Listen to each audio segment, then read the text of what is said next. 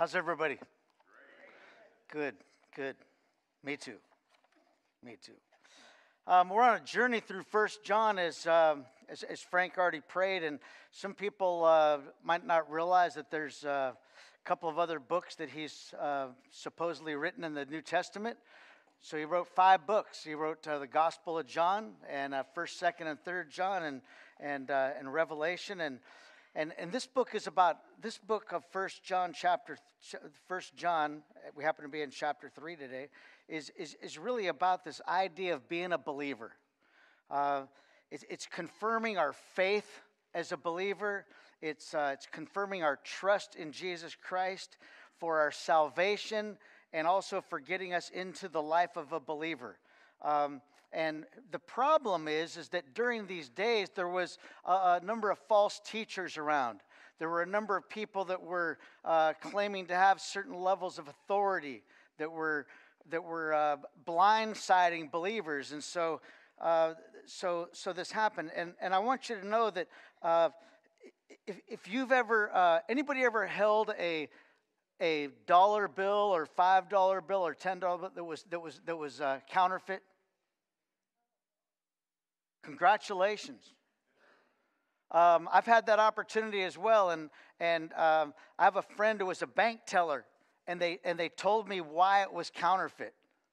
And nowadays we have all these mechanisms that make those decisions for us. You know, anything that's a $20 bill, for a while they were rubbing them with a pen, and you didn't know whether it was supposed to be black or whether it was supposed to be brown or whether it was supposed to be a mark. And you're like, oh, is it real? Is it not? And then they started to have these little sleeves, these little blue sleeves or purple sleeves down them, and then they made the fibers that are in there a little bit easier to see. And the truth is they didn't want people being tricked. Because they want people to know what's real. And so bank tellers spent all of their time feeling and touching what was real so that they would know what is fake. Okay? So I'm going to do my best to get us into the mindset of 1 John 3 here, right? There's this game called Where's Waldo? Okay? How many of you have ever played Where's Waldo? Do you know what people are doing now with Where's Waldo books? They're buying them, and they're photoshopping a couple of the pages and taking Waldo out, and then they're giving them to their grandkids. Is that fun or what?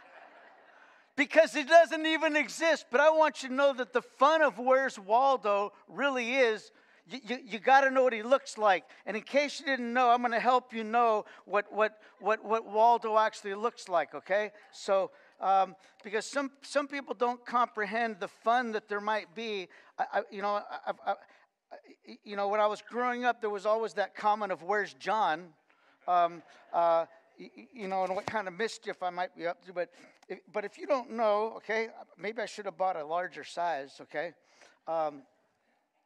But this is kind of what Waldo looks like, okay? And some of you might be saying, John, this is ridiculous. But here's the point. You know what he looks like. So is this what Waldo kind of looks like? How many of you are like, you're a good Waldo, John? Okay. Now, the point is, you have a picture of what he looks like, right? Okay? 1 John is giving us a picture of what the body of believers look like, but it's in text. It's not in a visual picture. And I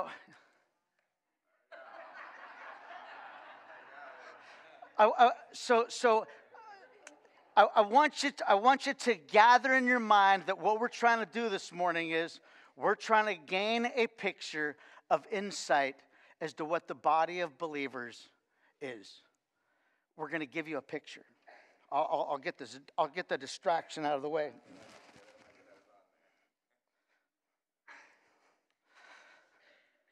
If nothing else, my wife probably thought I was cute finally. So,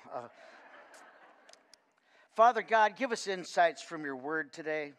May your word speak to us. Lord, help us to be the children of God that we want to be. We love you. Amen. John chapter 3, it starts out this way. It says, "How great is the Father's love that has been lavished on us, that we should be called children of God. And that is what we are. The reason the world does not know us is that it does not know him. Dear friends, now we are children of God, and what we will be has not yet been made known. But we know that when he appears, we shall be like him, for we shall see him as he is. Everyone who has this hope in him purifies himself just as he is pure." Verse 4. "Everyone who breaks the law, in fact, sin is lawlessness. But when you know that you know that he appeared so that he might take away our sins, and in him is no sin. No one who lives in him keeps on sinning. No one who continues to sin has either seen him or known him. Dear children, do not let anyone lead you astray. He who does what is right is righteous, just as he also is righteous. He who does what is sinful is of the devil, because the devil has been sinning from the beginning. The reason the Son of God appeared was to destroy the devil's work.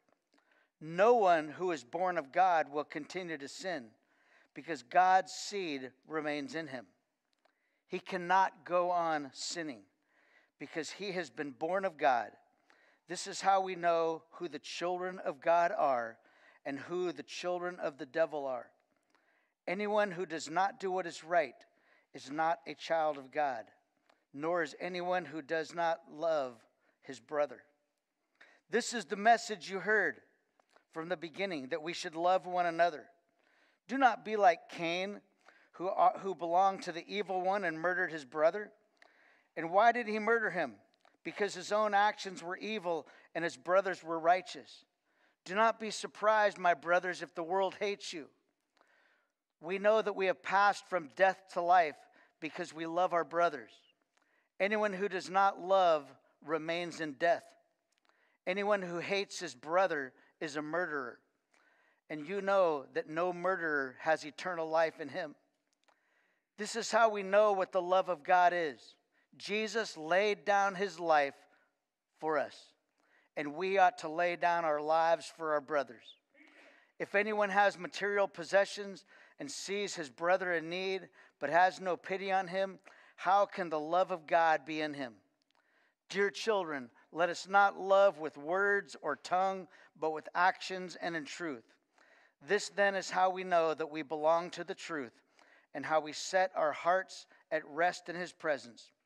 Whenever our hearts condemn us, for God is greater than our hearts, and he knows everything.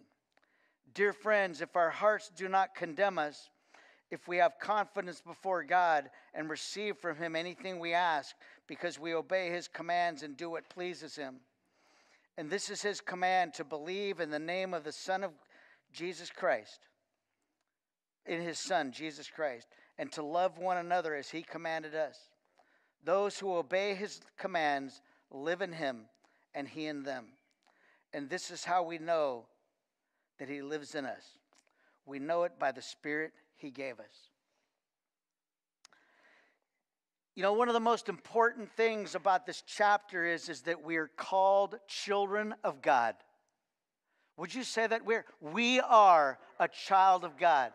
You know what? That's an incredible position to be in.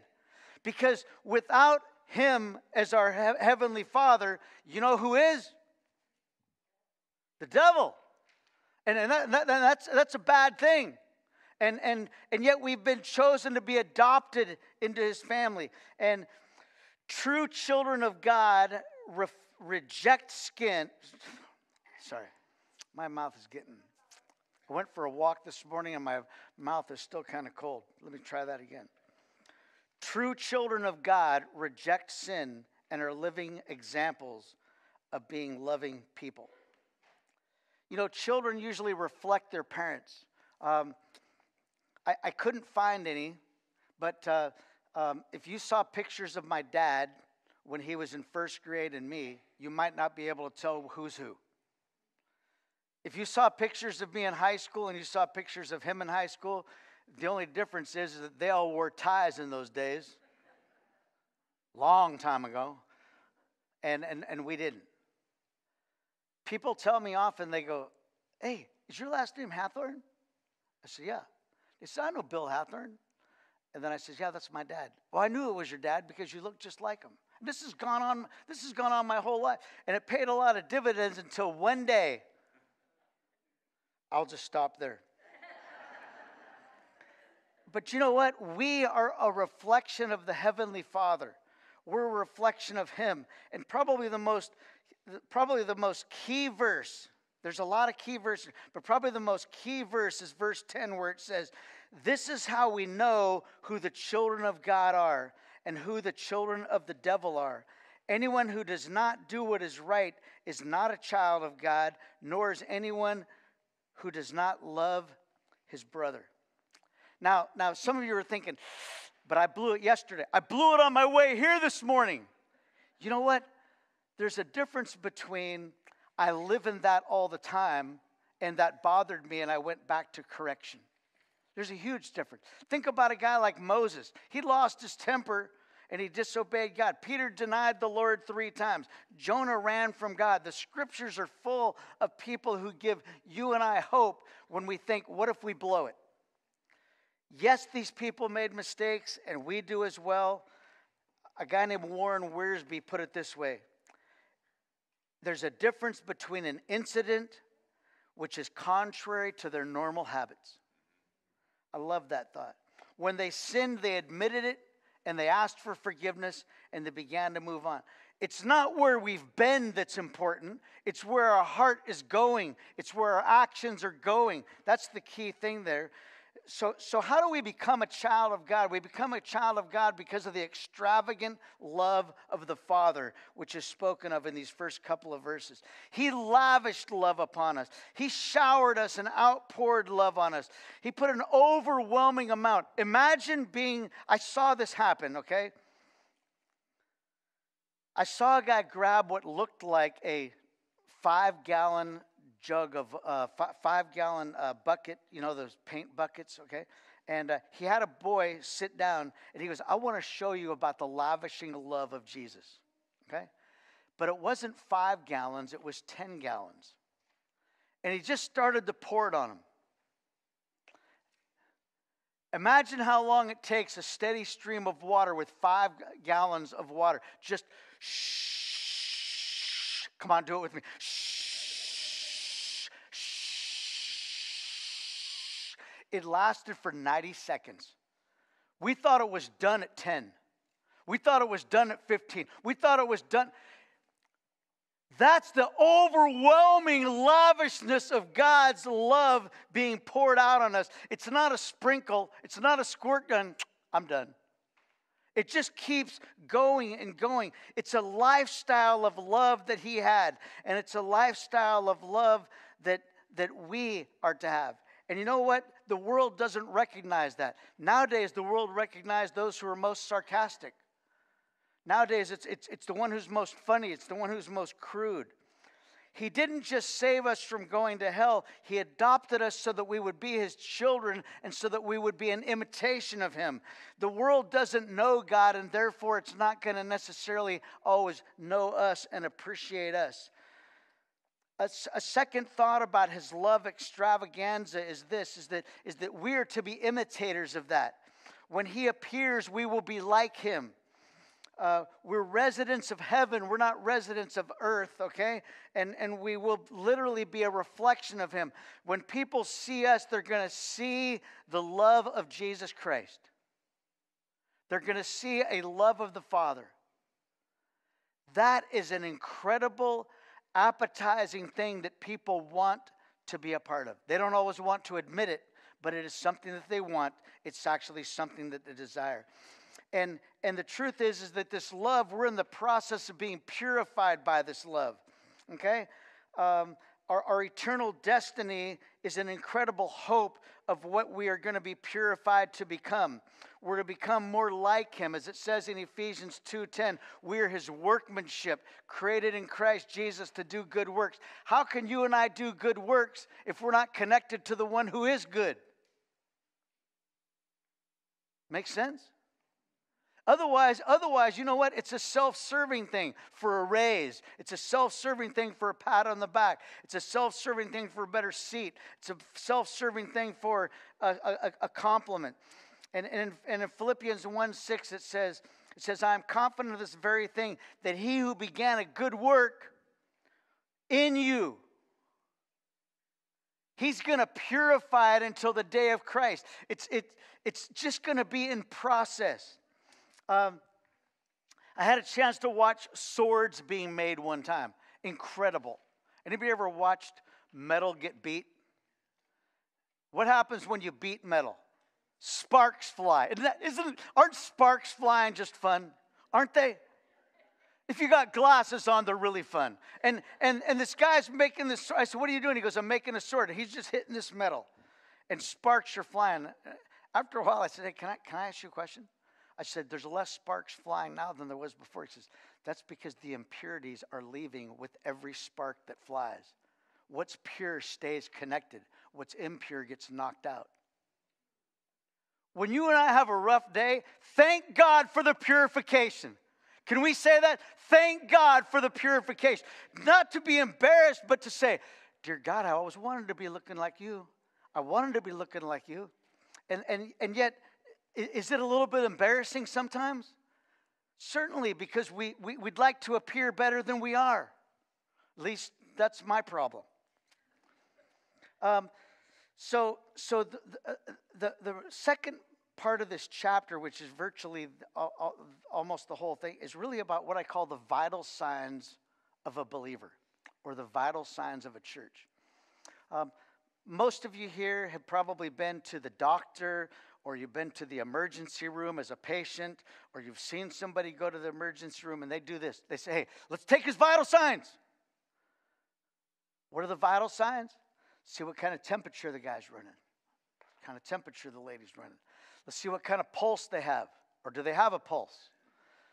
What kind of blood pressure do they have? Okay, and the whole idea is, and nowadays they check your oxygen level. And the point is that as you get these things done, they're saying, hey, is there something major out of whack? I don't necessarily understand all of those things, okay? But I know what's healthy, okay? And every time I go to the doctor, I might as well just tell my wife before she asks. She's a nurse, and it's like, hey, my blood pressure was, and then I tell her what it was, okay? Why? Because those vital signs are important. But they're not just important physically, they're important spiritually. And here's a little bit of check for us. We're going to do a little checkup here on ourselves this morning. Not to beat ourselves up, but to say, do I have a little impurity that needs to get knocked out? Okay? Here's the first one. In verse 4, it says this: we have an appetite for doing right. There's more right thinking taking place in our mind than wrong thinking, okay? A child of God is somebody who desires to serve God and honor him much more than anything else. In verse 5, it goes on to say this: sin bothers us. Sin should bother us. I want you to know that quite frankly, if I go play basketball with a bunch of guys that are non-believers and some guy swears and then he apologizes for my sake, I usually say, don't be sorry for me, be sorry for you and God. And then they get their attention. They go, what? I said, hey, it doesn't bother, it doesn't bother me that you talk like that, because that's who you are, okay? But I'm backing up at this time because I think the guy might be beating the crud out of him. And I usually say, you know what? You offended God, not me. If me having skin on and being here helps be a reminder of that, then praise God. But I just want you to know, tell him you're sorry, not me. And usually they're like, and then they're looking for Waldo at that point, okay? But sin should bother us. Sin is lawlessness. Sin is an abomination to God. We don't live in continual sin. We had an attitude of serving God and of bringing God glory. It doesn't mean that we're perfect. Sure, we're going to make mistakes, but as I said earlier, that should hurt our hearts a little bit. That should hurt our head a little bit because we have hurt the heart of God as we fall into those situations. A third comment about some vital signs is that we would love one another. I want to tell you that I think this is one of the most loving churches I've ever been in my life. I mean this honestly. If somebody ever came here and told me that they didn't get greeted, I'd say, you're talking about another church. I think we're just really good at that. I think that some of us have been together so long here at the church that we have our place to sit. And we don't know if it's okay. Can I bring that person here and sit and take their spot? Okay. I'm going to tell you a true story. My first Sunday here was 7 years ago this week. I came to both services. Pamela, would you just wave your hand? That's where I sat, right there. And a guy named Mark Gant came up to me and he said, Pastor Fred told him who I was. He came up and said hi. And I said, hi. And he goes, would you just sit right back down here? He goes, because that's where so-and-so sits. And he wouldn't say my name. He goes, and I want to see what their reaction is. So I'm looking around the whole time going, I'd like to see this too. I went to the second service because they were a little bit different, and I sat over. I sat over here. Okay, Phil, would you just raise your hand and wave? That's where I sat in the second. And Mark comes over to me again, and he says, "Stay here. I want to see this reaction too." And the point is this: is that Mark was having a little fun there that morning. He kind of wanted to see, and that's part of love. Love isn't always 100% not making mistakes. It's enjoying one another. It's 50 times in the scripture talks about the one another verses. There are people who I'm friends with, and if we don't share some funny picture back and forth, they'll think I don't love them anymore. Because it's just kind of the way our relationship is. It's not all perfection. It's enjoying one another. The passage goes on after speaking about those things in verse 13, and it says, we probably will be hated by the world. You know what? The world doesn't love the fact that our church hosted a movie about 1916, okay? In fact, I asked the organization, I said, hey, is there any way we might get protested against that day? He goes, maybe. I said, really? And so I'm sharing this with somebody. They said, what are you going to do? I said, smile and wave and go say hi to them. Because that's who we are. That's who we're supposed to be. I had a friend recently say this to me. John, I was wondering if I was doing anything right for the Lord and speaking up for him, because I have not been persecuted recently. If I'm going to stand up for the Lord, I might not be loved by everyone. And another part here is that it says our heart is demonstrated by our actions. Okay? Our actions of love show who God is. Our actions of hatred show that we're out of sync with God for a moment, okay? Here's the tricky part. There's humanitarian efforts all over the world.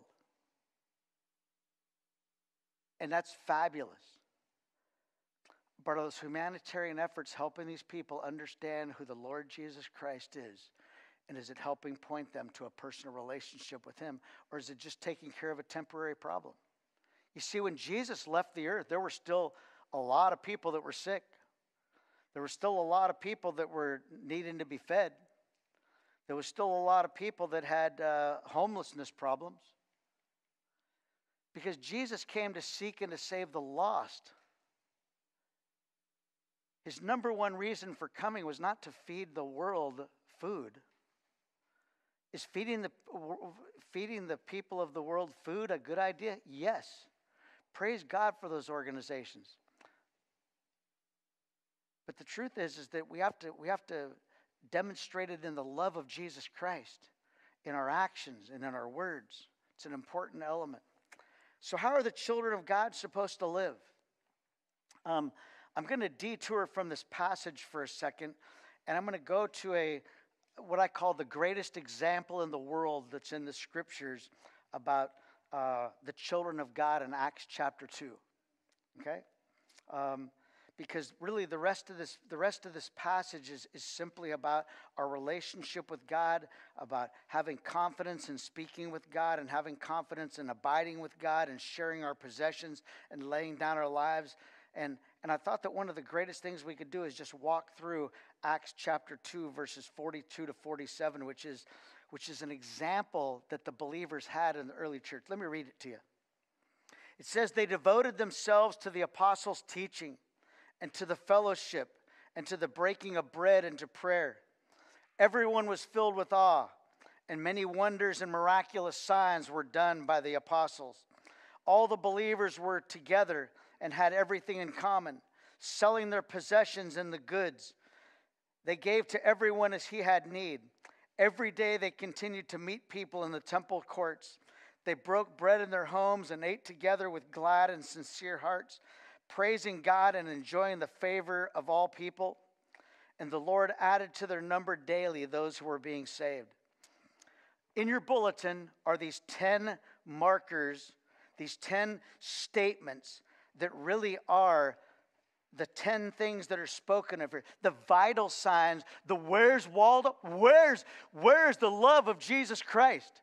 Where is the love of the Father? Where is the example of the child? Where are the children of God? This is them right here. Biblical teaching.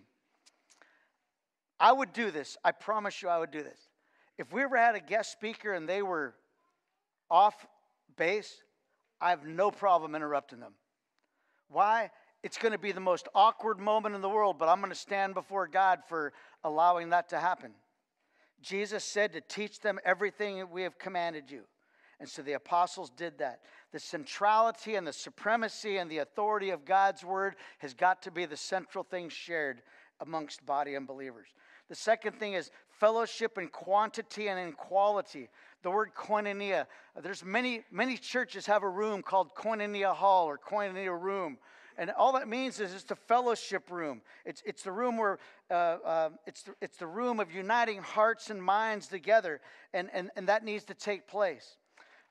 Number 3 is the idea of breaking bread together. The focus of fellowship was the Lord's Supper, where they reminded each other of the death and the resurrection of Christ. And the truth is, without the death and the resurrection of Jesus Christ, there is no such thing as Christianity. It's called something else. Steadfast prayer was a part of their life. I want you to know that I am thrilled every week. Every week, our office manager, it was Cheryl for a while, and then it was Dawn, and now it's Megan. They type up the prayer requests that are shared, and they share that with our elders. They share it with some people on our prayer chain. What a privilege to pray for the body of Christ. What a privilege. If you'd like to be a part of that, just send a note to Megan in the office, and she will make sure that you're somebody who does. Prayer was the first resource, not the last resort. Can you say that with me?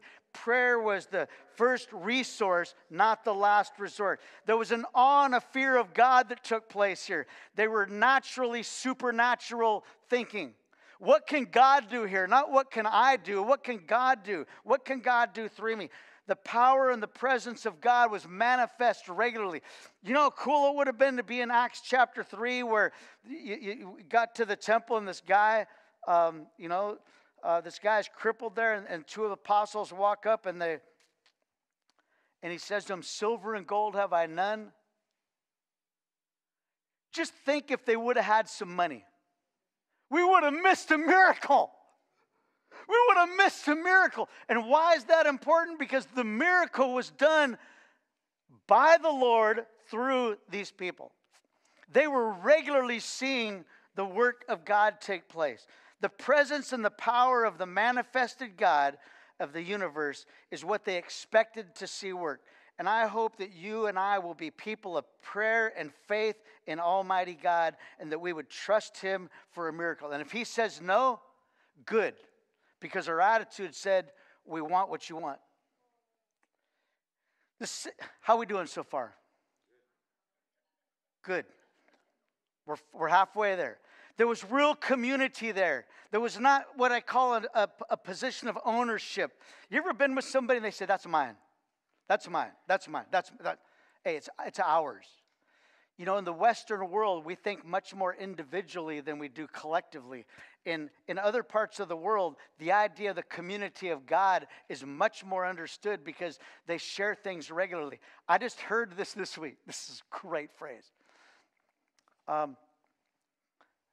If you came to my house, I hope you feel free to have refrigerator rights. You know what refrigerator rights are? Okay. Bill, you know what refrigerator rights are? Yeah. I hope you would feel free to say, hey, John, could I have a cup of water? You might have to get through the breadcrumbs, okay? Because maybe I drank out of the, no, I don't do that, okay? Bev would kill me if I did that. But, you know, I just heard this phrase this week called refrigerator rights. It says, you know you're friends with somebody when your refrigerator rights are in place.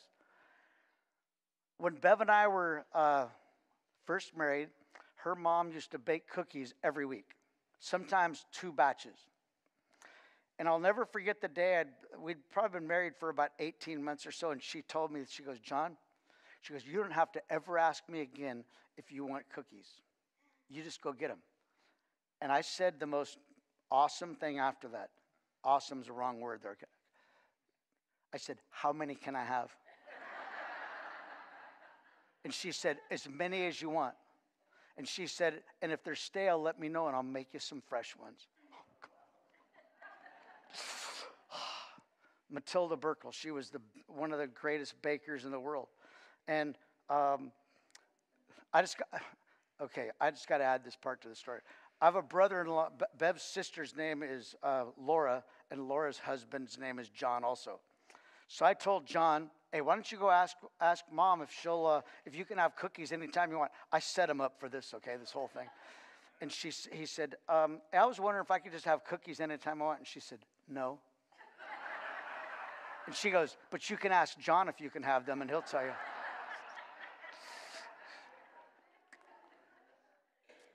You know, that really focusing on the idea of community and just the importance of feeling like you're a part of the group. The 7th thing is an outpouring of generosity. It's a radical attitude towards our possessions are not our own. It's outrageous and extravagant and impractical and dangerous, but it's a real thing to do.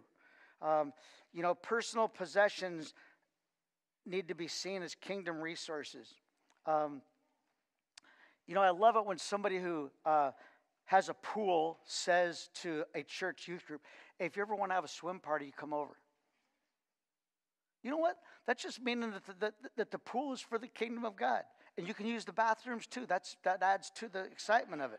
But we live in a world obsessed with owning, of getting. And the church here was committed to giving, not only obediently, but sacrificially. You see, the obedient part of giving is the tithe. Then there's a sacrifice. Many people in this room made major sacrifices for the building of a building. Many here give once a month on the first Sunday of the month to something called the Deacons Fund. That's really an offering. It's a little bit of a contribution to help something out. And we begin to realize that a guy asked me once, in the presence of another guy, he said, John, he says, how much am I supposed to give? And before I said anything, the other guy said, well, a tithe is the place to start. Everything on top of that is from your heart. He says, the first one's from your head. You got to do the math. Move the decimal point. This is a true story. You know how you can tell a tither in the Southern Baptist Church? This is not a joke. It's the truth, okay? Is they give in dollars, cents, and pennies. Because they just move the decimal point. That's how they tithe. They tithe exactly. And they say everything above that is an offering. Everything above that is a sacrifice. Truthfully, there was an outpouring of generosity that no one had needs. I want to say thank you for the giving to our Deacon Fund. Thank you for those of you who contributed towards the building. Thank you for those that are faithful givers here. May we continue this principle. Here's the 8th one, is there was heartfelt hospitality. We live in a depersonalized world. The depersonalized world says, I'm going to open my garage door and go park inside and close it, and then I'm going to get out of my car so I don't have to meet any of my neighbors. I'm going to wear earbuds so that nobody will talk to me.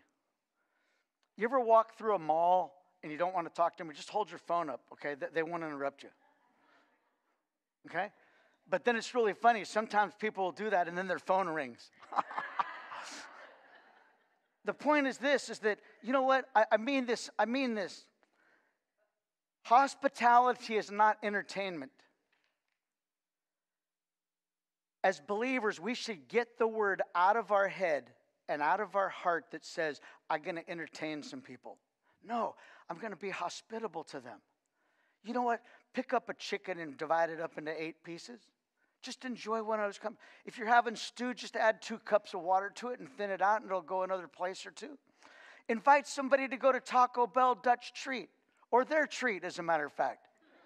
You know, really, we miss the opportunity to just have hospitality and the enjoyment of one another's personal thoughts. There's nothing wrong with inviting somebody to go to Taco Bell. There's nothing wrong with inviting somebody. Hey, you want to go to Costco and get a hot dog today? For $3, you guys could both go there, and a drink. And you could have hors d'oeuvres ahead of time inside. And you know what? And you probably would have more fun just walking around and talking than you would if you sat down. Heartfelt hospitality simply says this. Hey, I love you and I want to spend a little bit of time with you. I want you to know you're loved. Genuine praise. There's something magnetic and attractive about a church that is celebrating in full joy and in thanks. And I have to tell you, I got my eyes open to something greatly. I asked somebody, I said, does it surprise you when we clap at Lincoln, and does it surprise you when we don't clap? And somebody said, John, some of us are older and we're almost clapping bone against bone because our fingers are wore out because we're a little bit older. And I said, I'm so glad they told me that. Anybody ever thought about that before? Any of you ever felt that before? I just want you to know that praise is magnetic and attractive to people. It's celebration. It's a sense of joy. Public worship is a great place for people to say, I want to be a part of that. And the last one is that spontaneous evangelism takes place. Our lives are so full of joy. Our lives are so full of the Spirit. Our lives are so full of a genuine praise and thanks to God that effective evangelism takes place because people say, what's going on? I want to be a part of that. Hey, you look like that didn't bother you too much. I'd like to know what you have that I don't. Quite frankly, all these is, where are the children of God? They're people who are expressing these 10 things. The most exciting reality is this, is that the same Holy Spirit that birthed the early church is alive and well today, and it's birthing our church as well. I just want you to know it's a privilege to be a part of the church here, and I hope that we will reflect these things in a very, very genuine way, because those are the vital signs of recognizing a church. Not where's Waldo, where's the church? Let's pray together. Father God, we thank you for the great joys and satisfactions that come from the Word of God. We thank you for the confirmation of the vital signs of the human body, and we thank you for the vital signs of the church. We thank you for the vital signs of our individual lives. We thank you for the opportunities that there are to express these things, and that our heart would simply be, life's a little bit busy, but I want to take the time to do these things because those are important to me as well. Thank you for the sacrifices that take place to be your people. Thank you for the joy that we have by being around your people. Thank you for the people that are sitting next to people that they sit by every single week, because those people bring them joy and satisfaction because of the community that they share. And we thank you for a new person who they can't easily be a part of that same little group of people. We thank you for the big group of the church, and we thank you for those little groups, those Bible studies, those knitting groups, those quilting groups, the sports guys that are playing. We thank you for the Sunday school classes, the places that we can see what's alive and well in the church, that we might be the children of God together, and people would look to us and simply say, what you have is real. Thank you for expressing it. It's something that I need as well. We love you, Lord. We thank you for the chance to sing how worthy it is that you exist and how worthy we want our lives to be as the children of God. Amen.